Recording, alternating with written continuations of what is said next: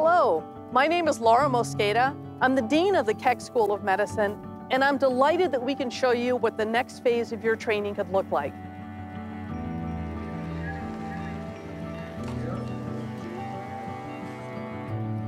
July 1st is a very exciting day.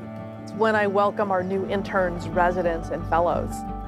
The amount of exposure that we get as students at LA County and Keck and all these different sites is incredible. Good morning, Mr. Reed. Good morning. Oh, do you have the CT scan? Yeah. Let's pull up that CT scan. This is the CT scan from the first day. We are smack in the middle of it all, right here in this health sciences campus. So we have a county hospital right across the street that has incredible, not only inpatient, but ambulatory facilities. Right across the street in the other direction, we have our Keck Hospital with wonderful ambulatory and outpatient surgery sorts of facilities. Then on my right, we have our Norris Comprehensive Cancer Hospital. And then just across the street, we have our major research buildings too. This week, in fact, we've had a sickle cell patient, an aplastic anemia patient who came for treatment. We get TTP patients. We have 3 to 5 autologous stem cell transplant patients on at any given time. I've been here 44 years, and there's 2 common foundational principles. Number 1, patient interest supersedes self-interest. This is absolutely critical. Your levels are coming down, looking good. So you're thinking discharge? Yeah, I think you can go home today. Yes.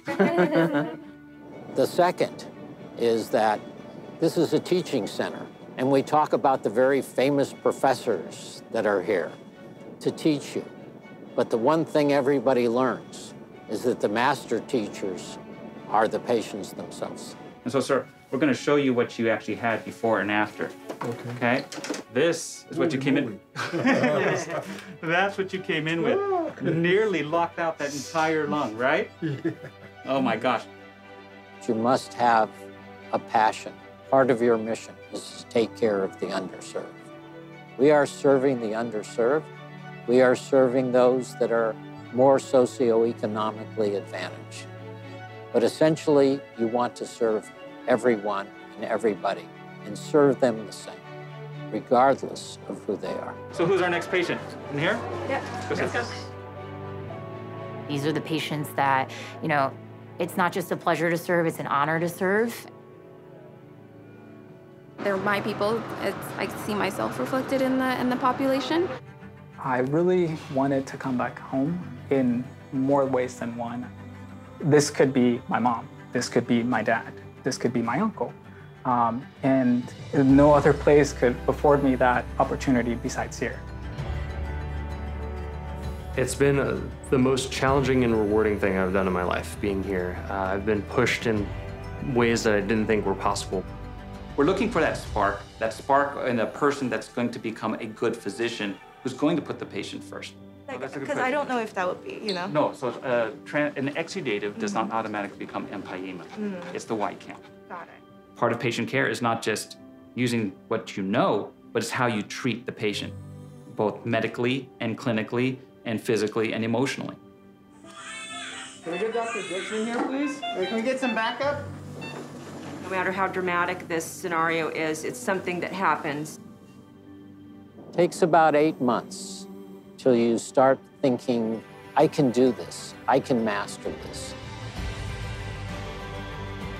We pride ourselves on having the same physicians who work in both of the hospitals I've just described. So we want to give one standard of care for every patient that comes in the front door. I want to get exposed to as much as possible, do as much as I can, and kind of be as honest with myself. This is not a movie, this is for real. Can you show us 2 fingers? It's really important that not only do they listen to what the attending has to say, but equally important, the attending needs to listen to what the resident has to say. Show me where your pain is. We're here to learn. There's no dumb questions ever. One of the great things is that as a resident and even as a fellow, I feel very comfortable asking questions. You know, the motto is like no dumb questions, right? It's so important to know that you're part of the Trojan family. That's not just a catchphrase here, it's something that we really mean. We care about the people who are here. We care about you after you leave. It's a lifelong commitment on our part.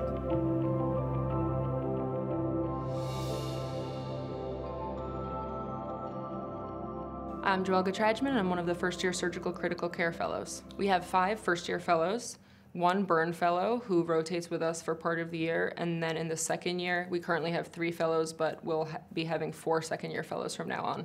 So it's a total of 11. All of our fellows have completed a residency in general surgery and have decided to go on and pursue additional training in surgical critical care and acute care surgery, which also includes trauma. The first year of our fellowship focuses mainly on surgical critical care, meaning that we spend the majority of our time in the ICU, learning how to manage critically ill surgical patients, whether they be liver transplant patients or trauma patients. During that time, we're also fortunate enough to take trauma surgery call. So we take about 4 calls a month. And then the second year is devoted completely to acute care surgery and trauma. It's a really fast-paced job. You have to think minute to minute, change your plans second to second.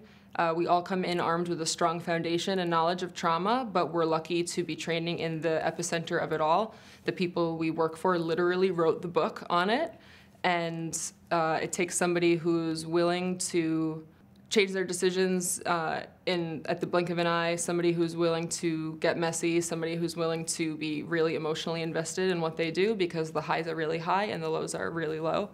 You're dealing with the sickest, most injured patient population possible, but when they do well, there's no greater feeling in the world.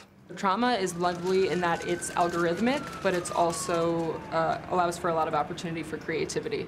So everything we do from the second that a patient hits the door follows a basic algorithm put out by the American College of Surgeons Committee on Trauma called Advanced Trauma Life Support. And then wherever your patient kind of leads you in the algorithm is where you have to make decisions. So starting from their airway, going to their breathing, going to their possible sources of bleeding, you kind of have to evaluate each one quickly, knowing that if anything changes about the patient, we have to start from the top and reevaluate the entire thing. No 2 injuries are exactly the same, no 2 humans' anatomies are exactly the same, but we have this fortunate thing here that we do see such high volumes of trauma that the pattern recognition becomes second nature, and we have people with years of experience who are able to help get us to the place where we get those patterns, we see those patterns, we can anticipate the next move. Residency, I did general surgery, which is the precursor for trauma that everybody has to do.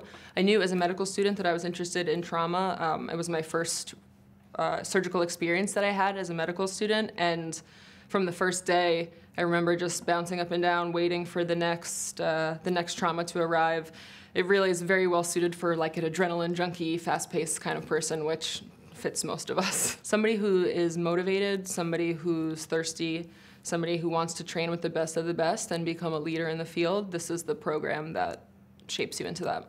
We have the tools in every way. We have the amazing mentors and connections who constantly are traveling around the world, speaking at meetings, writing textbooks, who take you under their wing and allow you to be a part of that.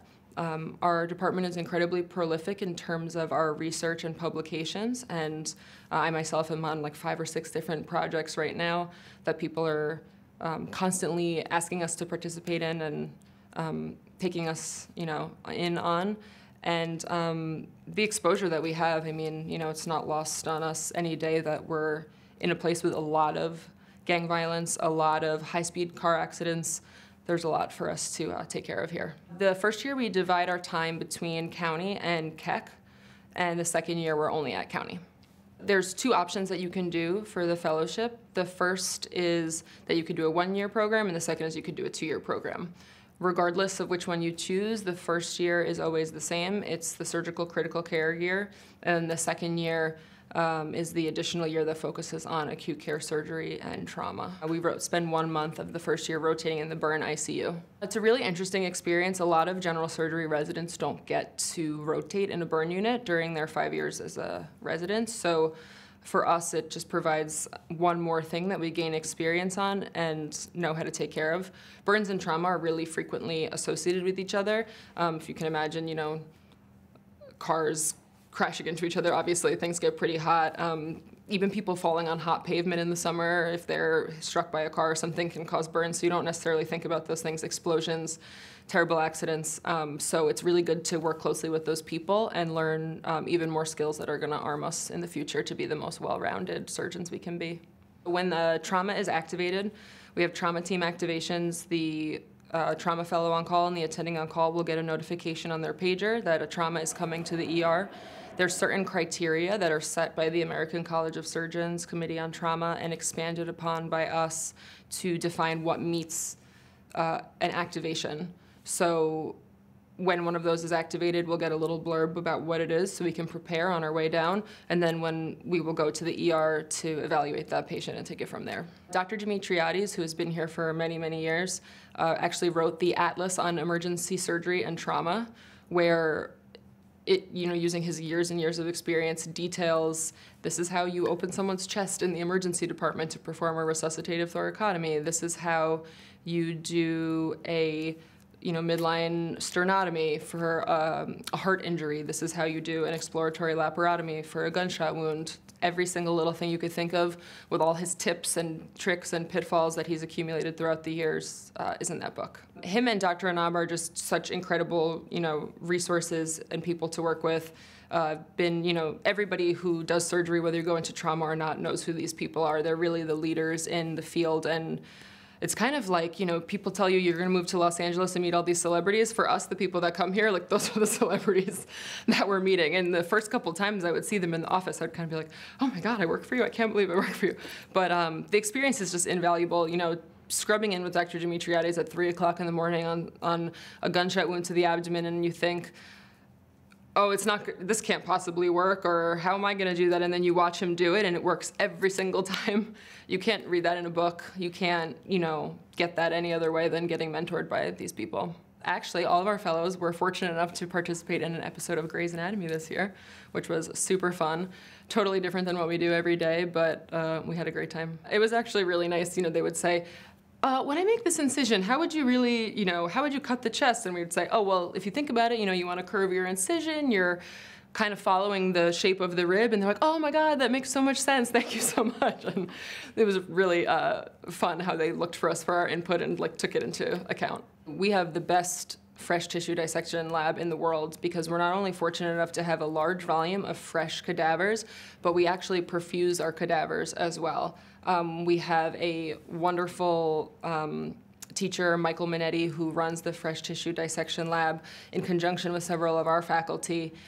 They are able to insert cannulas into the blood vessels of these cadavers, and they can either put a fluid resembling blood or air that gets circulated through the cadaver, similar to any of us living, breathing human beings. So this allows us for very, very realistic dissection opportunities. Because if you think about it, when it's 3 o'clock in the morning and I'm with Dr. Getrajdman, and even someone like him who's the best teacher ever can't really slow down and say, now, Joelle, to get to the blood vessel under here, we have to take off a piece of the clavicle. You can't really slow that down in an emergency. But in the FTDL, we can do that all day long and take as much time as we need and really hone in on these difficult, precise exposures that we're expected to learn how to do in trauma. We get to go every week. We have a whole set curriculum. It's an invaluable experience.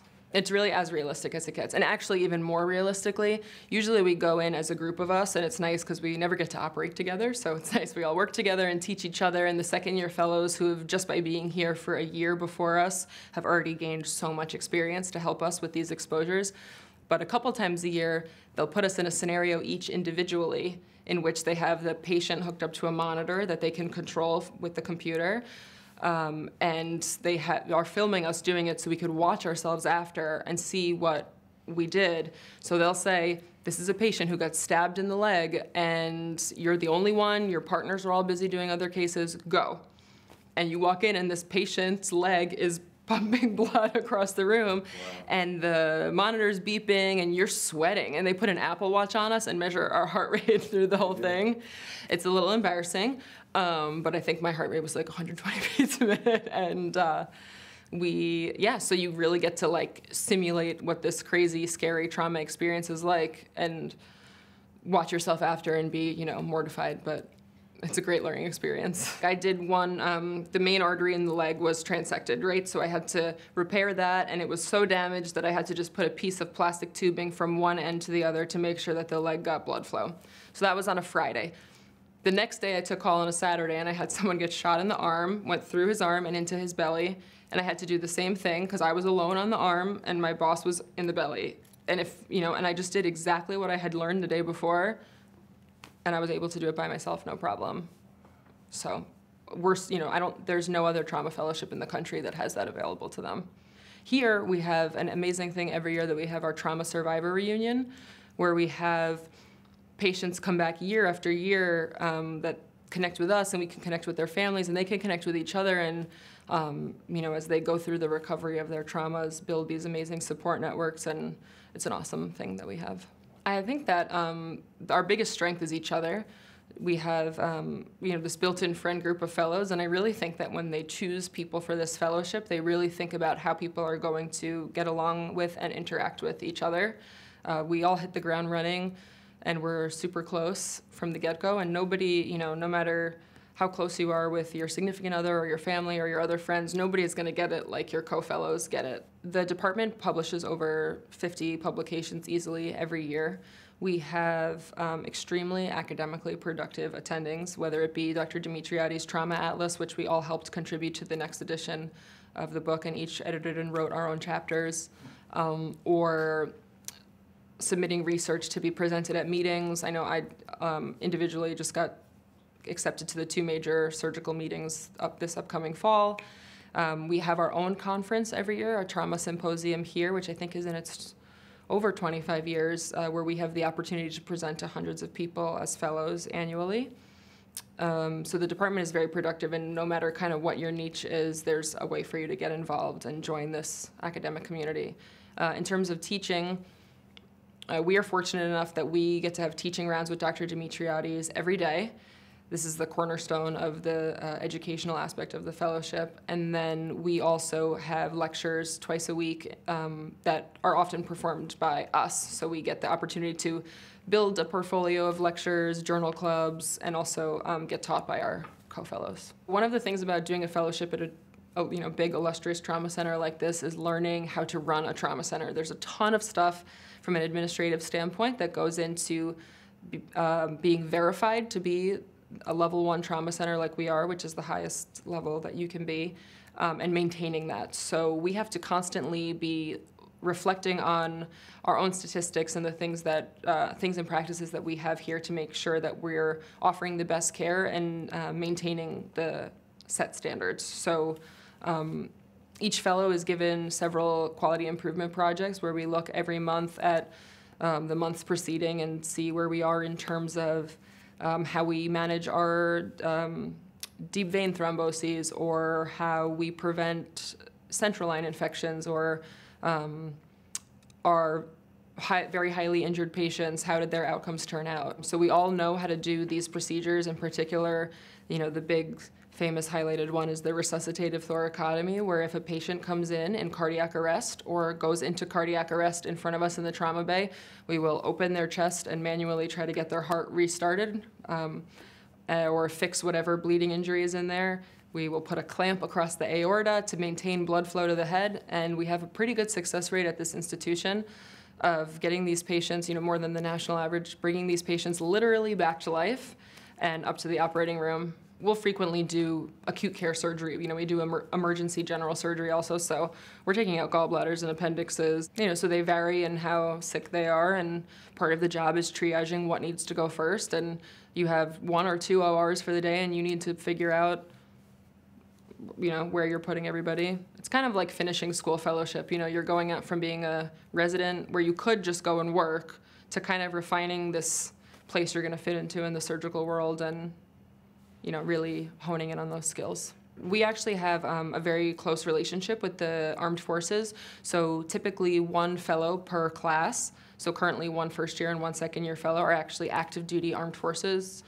They're active duty Army, and we work, side by side with them like the rest of the fellows. There's no difference in them. We also have a Navy Trauma Training Center here, and we have active duty Navy faculty, so we get a lot of interesting perspective from these people because they've actually seen combat, and they know, you know, we will have people from the Navy come and do stuff in the FTDL and the tissue lab. They'll come to our teaching rounds, and they just offer us this completely unique perspective of the way that they do things. Fortunately, we are very, very well connected. We have, you know, graduates from this program all over the globe, let alone all over the country, and it's a small world, the trauma world, so not only do I have to peruse the jobs that are posted within our different societies on their websites, but you know, if I'm curious about an opening in a particular institution or opportunities in a particular city, my mentors will reach out to those places and see if they have anything available. Once you've done a residency or a fellowship here, you are ready for the next phase of your career. And that might be going into clinical practice, it might be going into academia, it might be going on for more training. Whatever it is, be assured that you are going to be the most well-prepared person possible for that next part of your career.